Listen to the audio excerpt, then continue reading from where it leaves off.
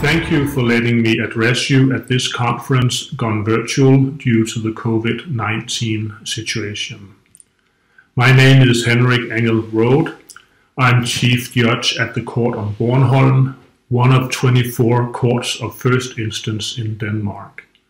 My court's jurisdiction is an island in the Baltic Sea, quite remote from the rest of Denmark.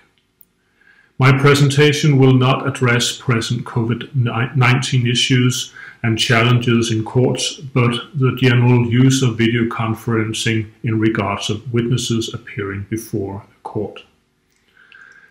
Most modern court buildings are designed so that defendants, witnesses, injured parties, and others can be separated from each other when arriving at the court building and while waiting in the court building.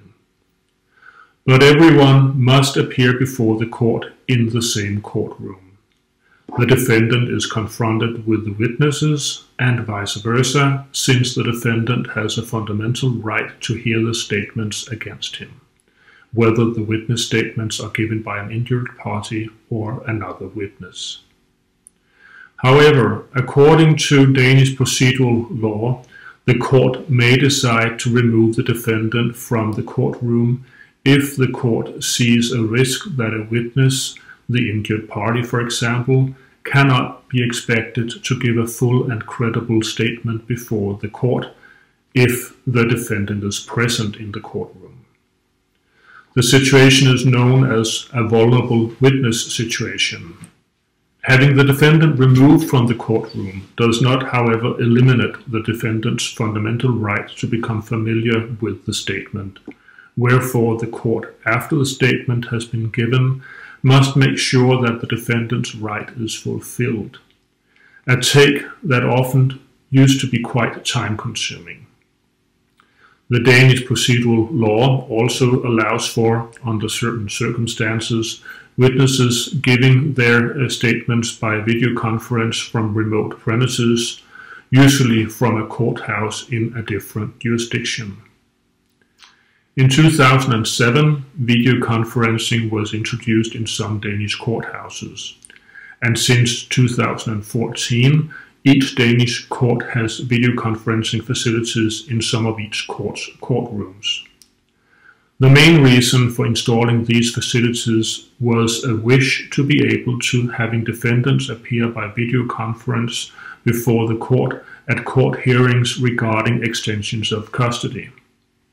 This in order to save money on having the defendants transported physically between the custody facility and the court. But the video conferencing technique soon showed its applicability in other types of hearings and situations, such as in the vulnerable witness situations. Given that the case is heard in a courtroom with video conferencing facilities, and the judge decides to remove the defendant from the courtroom while a vulnerable witness is giving his or her statement, the defendant is placed in a different room to which the witness statement is transmitted. It is the experience that this procedural take on the vulnerable witness situation makes the process slightly easier for all parties involved.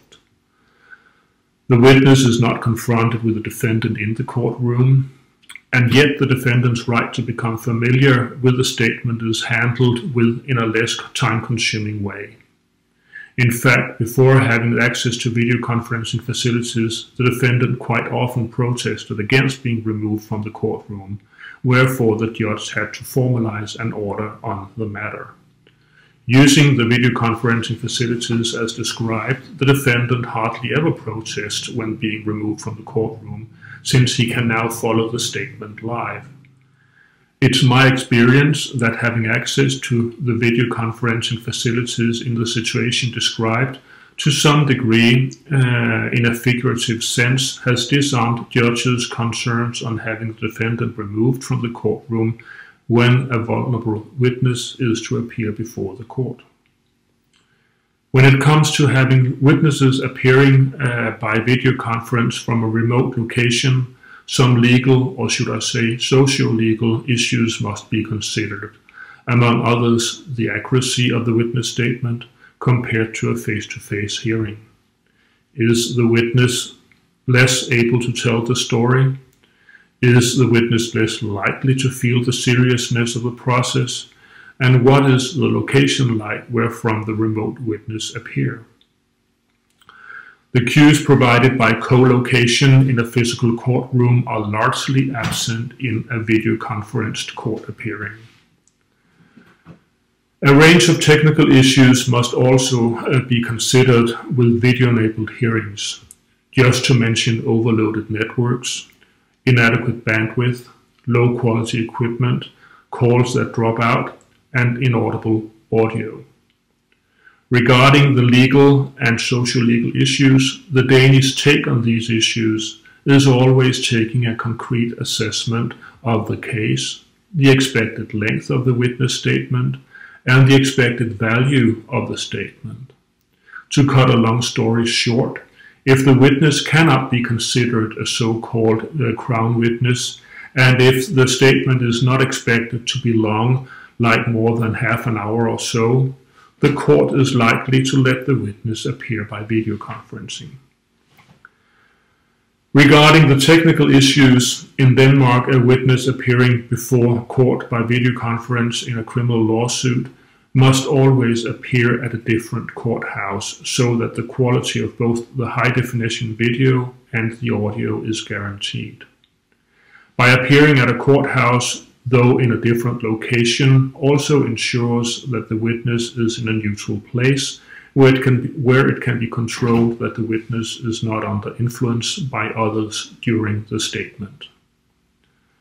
This picture shows an example of a monitor set up in a remote witness room in a Danish court. The witness can see the judge and the other parties, and in this picture a presented document as well. The witness cannot see himself or herself, just as the witness could not see himself or herself if he or she had appeared in the courtroom. Having access to sufficient and well-functioning video conference facilities in courts is a cornerstone in providing a framework where witnesses, when needed, can feel safe not only in the separated areas outside the courtroom, but also in the courtroom. In addition to this, the access to well-functioning video conference facilities in courts also provides for witnesses to spend less transporting time to and from court, if and when the judge allows the witness to appear from a location closer to the witness' home or work. In Danish courts of first instance, all statements, also statements from witnesses, are audio recorded. This ensures the credibility of what was said in court compared to a classic summary. This credibility sometimes leads to the defendant refraining from wanting the witness re-examined during an appeal. Credible witness statements are essential to justice, and the courts have a duty in facilitating a framework that ensures so, both regarding the interior design of the court and regarding technical facilities.